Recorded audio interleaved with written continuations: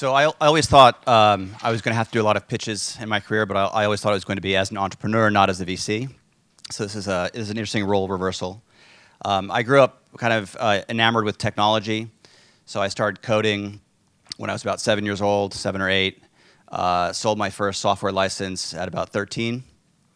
And by the time I graduated from university, I was actually kind of sick of it. I actually had been coding for about 15 years and moved over to the business side. So I had an opportunity to experience implementation at customer sites, pre-sales, product marketing, business development. So I've had some chance to do the operational roles that you experience in your companies and some empathy for that. I haven't had to own a P&L, haven't brought a company to exit. Those are much harder to achieve. But I think that level of empathy and experience is probably helpful in setting a baseline. What really, I always wanted to start a company of my own, and there was always something getting in the way. I think one of the things that you want to make sure you do with your co-founders is to make sure that you all have the emotional and financial reserves kind of checked before you embark on that, because a lot of times I had kind of false starts in businesses where someone decided all of a sudden they had to support their family after all. Some of these things are actually kind of foreseeable. So make sure that you kind of plan for this. Eventually, I decided that I was missing some parts of my skill set, and I was trying to become a better potential CEO. I thought I didn't really understand finance, didn't understand accounting, had a lot to learn in marketing, and I made a choice to do an MBA, which can be positive or negative. The positive point is that you kind of get those skill sets. The negative thing is that it makes you much more risk averse. Because you often go from having money to owing money, and it changes your perspective. So if you're thinking about doing an MBA and you still want to be an entrepreneur, I would say give it a second thought. If you want to be a VC, then it's probably a good path. Actually, during the program, I didn't really do any recruiting. I was really convinced that I was going to start a company. But then I got a call out of the blue from Neil Reimer of Index Ventures. And I agreed to meet with his little brother, Danny, because he was coming to campus at the private equity conference. And almost as soon as Danny and I sat down, the first thing that he said to me was, "You don't look like a VC." I think it might be the hair. But I don't know if Jason Pinto is here. It's Jason. So long as Jason's in the business, I'll never have the best hair in venture capital. So. But anyway, he said, don't you have a business plan to pitch? And I said, actually, yes, I do. And I spent the entire interview not pitching me as a VC, but pitching me as an entrepreneur.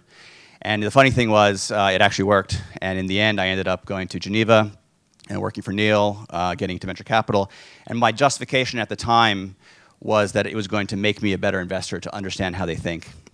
I was going to do it for a few years. And well, it turns out I actually like the work and all.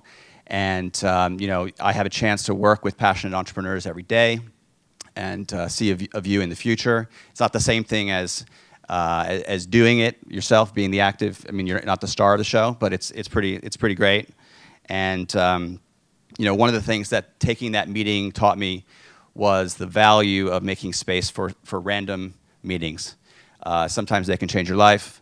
Great things can happen when the stars align. And it's one of the reasons that I've come today, even though we have a later stage focus, is to make space for serendipity. And it also led me to my first investment in Neo Technology, which I think is a very exciting early stage company. It's my first lead investment, and technically speaking, doesn't fit our criteria. But I sort of fell in love with the entrepreneur, fell in love with the market, and very happy that I took that meeting. So make time. Then I would say, another point is that, both of us, both European VCs and European entrepreneurs, are often criticized for selling out too early and not thinking big enough. And I think that's what we've set as our mission as a fund at Fidelity Growth Partners. We are trying to give people, entrepreneurs who have big ambition, the ammunition to keep going and to, continue to grow even when others would sell. And that's really what we're looking for, to ultimately create significant, lasting businesses, so that eventually we can create new European acquirers, not just always sell to the Americans. I mean, like most venture investors, our initial evaluation, just to be efficient, is somewhat instinctual. You have to employ pattern matching to kind of filter out this fire hose we've been talking about. But because we focus on revenue stage businesses, we also have to make a little bit of use of Ronald Reagan's favorite Russian proverb, which is trust but verify. So unfortunately, we have to be a little more thorough than your average seed investor. There's more to investigate. There's more operational history, generally. But the good news is that once we've done that upfront work, we tend to have the conviction to follow through, and we understand your business. We don't run it. Our goal is to back you, the founder. You're the stars of the show. But we see our role as removing obstacles and being helpful for you to achieve the goals that you're setting. And anyway, thanks for that. I've enjoyed meeting a lot of you today and look forward to meeting more of you at the break. Thanks.